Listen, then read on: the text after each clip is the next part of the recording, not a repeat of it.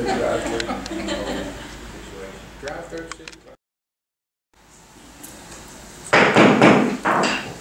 We'll call the Scottsboro City Council work session to order, invocation given by Mr. Kimmer and the pledge of allegiance given by Mr. Harris. Let's pray. Almighty God, we give you thanks and praise for your great goodness towards us. We ask you to be with this council as they conduct the public business this evening. Lead, guide, and direct them. We ask your blessings on the mayor as he travels for economic purposes for the city. Be with him and make his trip a success. These things we ask in Jesus Christ's name. Amen. I pledge allegiance to the flag of the United States of America, and to the republic which it stands, one nation, under God, indivisible, with liberty and justice for all.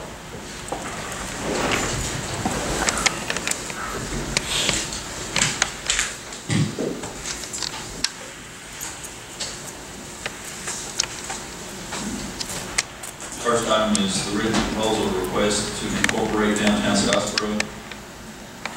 Deborah and Deborah Dunsmore. Come in front, please.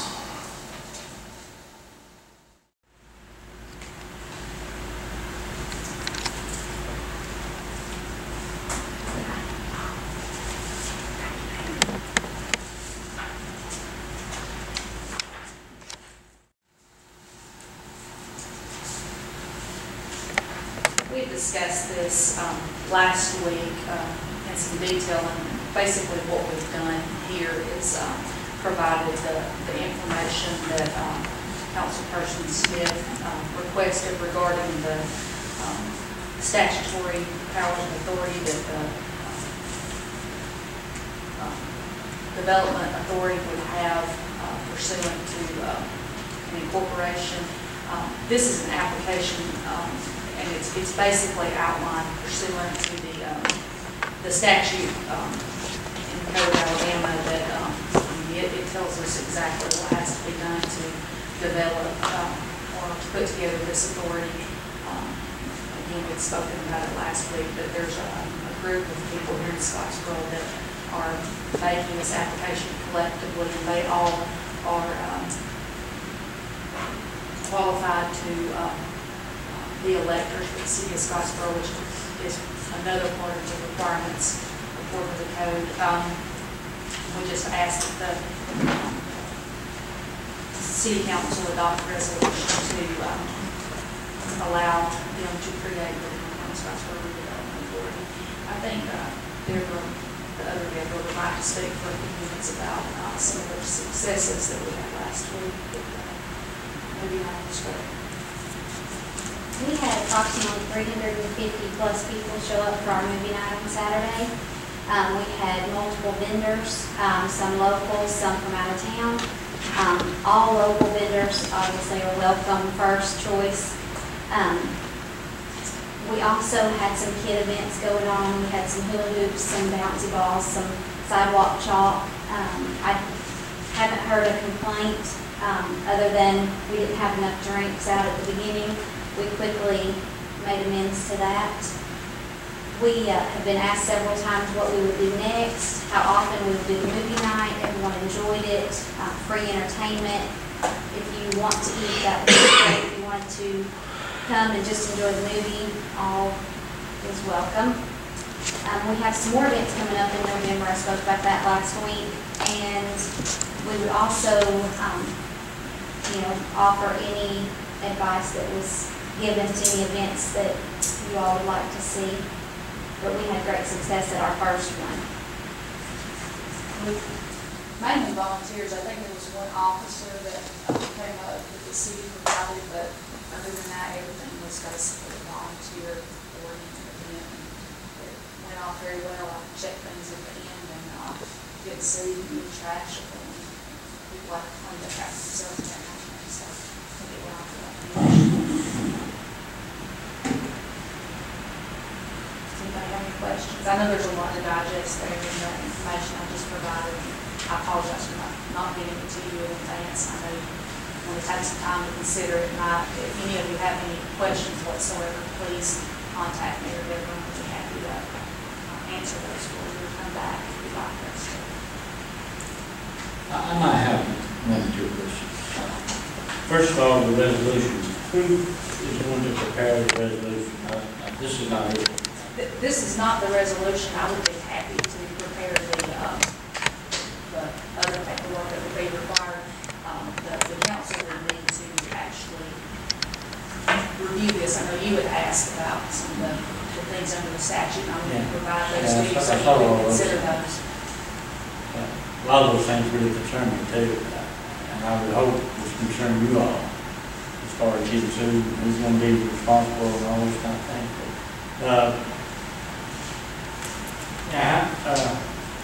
You have a list of people here, and I understand I'm just kind of scanning over this real quickly because we've got to do this stuff. But you have a list of people who you consider to be the people who would probably be most or best served as being this committee. Deborah, Lindsay Lerner, James Allen. And you would hear after be known as this group of people, I assume, as the Downtown Scottsboro Committee. Is that correct? No, basically, this is part of the group. There's actually, I think, 11 members to that committee right now, and there's about 1,600 people chiming in on Facebook about things that need to go on. But there's 11 people operating on what's basically an ad hoc board. We're not an LLC or a 501c3 or anything like that, but they've been acting as an ad hoc committee, trying to put things together so that we can organize and do this. The council would. And this is on the second page at the top. The committee requests that the initial board of directors be designated by the city council. That would be a decision that would be left up to you guys as to who y'all would think would best serve the city on that.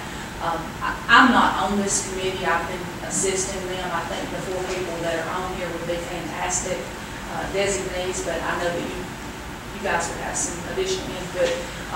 There is a statute that outlines the rotation of the people that come on and off the committee. It's 2 years. Every 2 years somebody comes on and two more people drop off. So one of the things that we would, that we would recommend, but that's your decision as a council, that there not be any fewer than 5 members.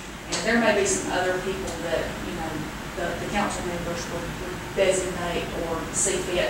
Again, the 4 people that have been involved, these are the 4 people that have been extremely involved, particularly Deborah and Ann have been together in this since the very beginning.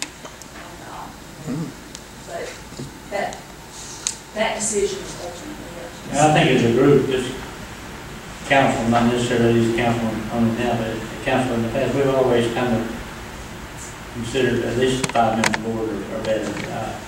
It seems to work much better. All of this, up to this point, except for this last thing you had, has basically been all handled by internet and Facebook and all those kind of things. I was just wondering,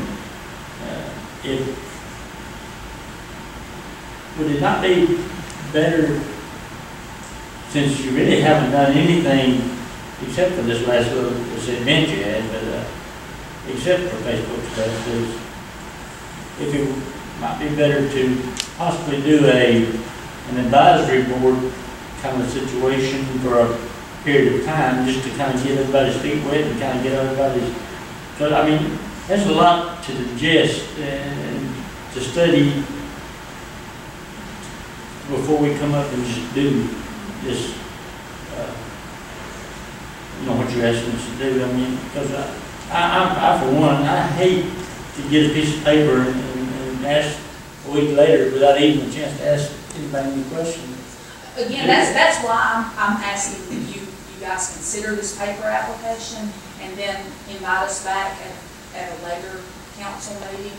And in the interim, if you want to ask us questions or get questions that we can, again, there's 11 people. It's not just us. Yeah. Schedule's kept some of those people from coming tonight, but we would be happy to come back or talk to any of the council members individually about any concerns or some of the ideas and things that have come out of this. Did you say, did I just understand you say that you suggest that we get this, what you talking about preparing, and give us an opportunity to study it, then have you back and ask questions before we pass it, or you say pass it, then have you back to ask questions? Of course, I'd like for you to we pass it tonight. But Wouldn't do as much good to ask the question. yeah, but I understand if the council would like some time to review. I kind of think, I'm not that pressure about it. Mr. Kennemer's going to cover go over some of that, probably interesting questions that you might have. Once the application is received, it has the certain things that are enumerated in section 1154A.5. The Code of Alabama says, as promptly as may be practicable after the filing of the application, within accordance with the provisions of this section, the governing body of the city shall review the contents and shall adopt a resolution, either 1, denying the application, or 2, declaring that it is wise, expedient, and necessary that the proposed authority be formed and authorizing the applicants to proceed with the proposed authority by filing for record a certificate of incorporation in accordance with section 1154A.5. The governing body with which the application is filed shall also cause a copy of the application to be spread upon or otherwise made part of the minutes of the meeting by such governing body at which final action upon the application is taken. This is a work session, which means, of course, no vote can be taken.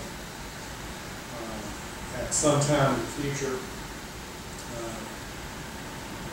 there will need to be action, and it says as soon as practicable, and I would say that sometime within a reasonable period of time.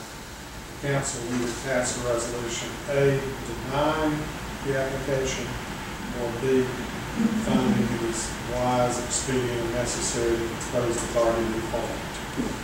Those are the two options that the code gives to us. It doesn't give us any other. Now, it's my understanding that this is not to necessarily replace the downtown Scottsboro group. This is something totally separate from that, in addition to, I mean, is that, I think that's where some of the confusion is that the downtown Scottsboro group wants to become this. This is separate from that, correct? The downtown Scottsboro group will remain an entity that will continue to work on volunteer-based projects and that kind of thing. We don't intend for that to change.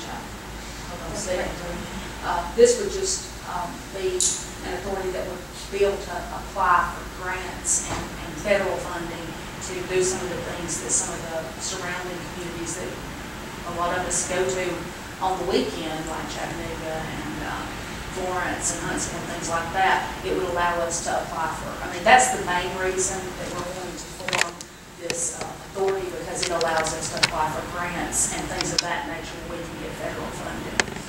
We can continue to do things like movie night with what we've got. If we want to get bigger and do more substantial things, we would have to find avenues to seek funding, and this will give us the mechanism to do that. That's the main reason for this. We're going to keep this grassroots group going, doing what they're doing, but we want to get those federal dollars if they're available. And that's the reason why the Alabama legislature passed this. I mean, it's very outlined, but the reason that the legislature passed this is because there are funds available out there for these type of projects, and it gives each municipality a framework within what has to be there so that we can get into those kind of funds.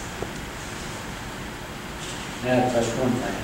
Yes, sir. But there's Oh, I know there's a multitude of things, but that's. 25 things. And what really got my attention is just starting to read down, and I come to number 2, and it says to sue or to be sued in its own name and prosecute and defend civil action.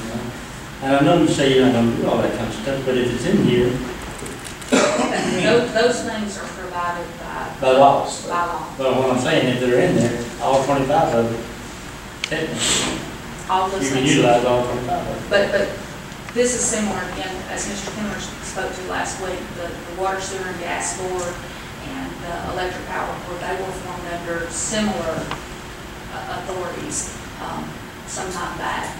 Again, we just have the statutory framework that we have to work under. I mean, we, of course, don't want to be sued or sue anyone, but that's out there. We just want to see if we can find funding to provide the citizens of Scottsboro with entertainment activities, you know, on and around our square. And it's good, and I agree with all that, but I still worry about all this other, and what I guess my last statement would be is that I'm probably in line with what you all want to do, but before I vote yes, I like to know all these things, and I'd like somebody that knows more than I know about all these things, to maybe have an opportunity to explain to me once I figure out what I want to know, to ask the question. I think the expert's going to be your own attorney. Yeah, and I think so. Yeah, but I would be happy to sit down with any of the council members and Mr. Kenner again. You know, he's going to have a lot more knowledge about this than anyone, but any of those kind of questions, I'd love to do that. Another thing is, if any of you would like to come, I know the Downtown Scottsboro Committee has regular meetings. I was trying to keep up with all that, but they're so busy that I can't keep up with them, but I'm sure that they would love to invite you guys to one of their work sessions if y'all want to come in and just kind of see the stuff that they're doing. I mean, it's pretty exciting to come to the meetings and look at some of the things that we're wanting to plan, so. I'm not against it.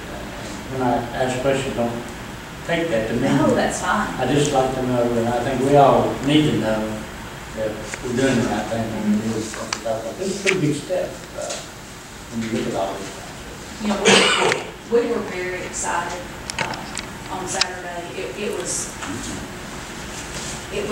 like going, I don't want to say like going back in time. It was like stepping into a different place to walk up on the square and see the kids running around and street food and hula hoops and, you know, people were just having fun. And there were children that would come up to us and hug us and say, when are y'all doing this again? You know, we want to be able to do more things like that. But on the bigger scale, and I think if we can, we don't know what all, I mean, I think this is going to be one of those entities that is going to grow and figure out what they can do, but there is funding out there, and the other cities are getting it. We'd just like to see Scottsboro do the same thing. I mean, there's no reason for our local people to have to drive to Chattanooga or Huntsville to do something on the weekend. Our kids and, you know, our parents and us, we all should be able to stay around here and do some of those things. And that's the main goal of this. Thank you. Thank you. And Keith, please call me if you need to sit down and talk about it. Ms. Dunsmore, 19 in relation to what you say is to provide the insurances that we may need advisable. So that's telling me that y'all are going to be required to maybe provide insurance in case there is a liability of some sort. Am I reading that right? In the event of certain, when we have certain types of event, it may require that we obtain special insurance. One of the things that we're looking at, and Gunners was actually doing a similar event the first weekend in October. They call it Smoke on the Water over there. It's like this amateur barbecue cook-off. And that's something that we've had several meetings to look at doing something like that here on the square. But if you get that many people and you've got food vendors and that kind of thing, it may require special insurance and that kind of thing. That, you know, that way, that committee would not necessarily have to go to the city council to approve, you know, maybe something that might be $150 insurance, special insurance policy. They could do that in the event that we had something like that.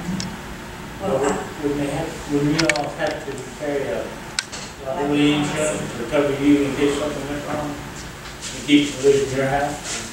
Well, this is going to be an incorporated entity, so the board members would actually be exempt from those. It's kind of like, what we're looking at doing is incorporating.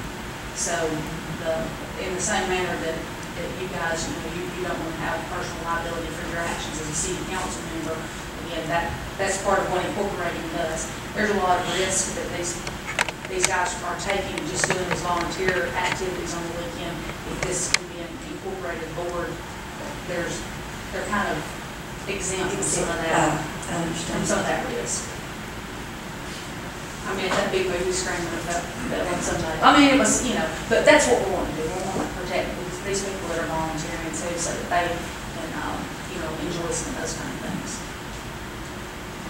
Any other questions?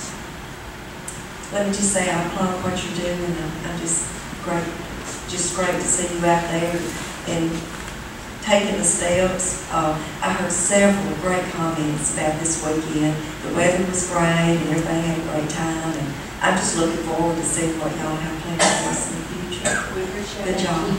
Please let us know if you have any questions about it. Thank you. Thanks.